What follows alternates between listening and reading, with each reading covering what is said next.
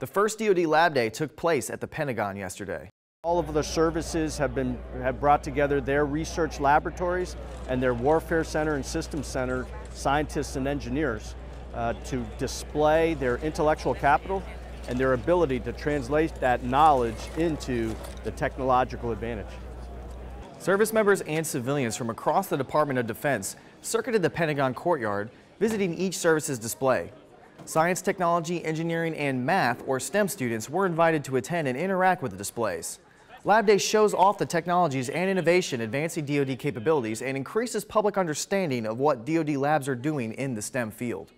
For more videos from DoD Lab Day, visit the Defense Video and Imagery Distribution System website.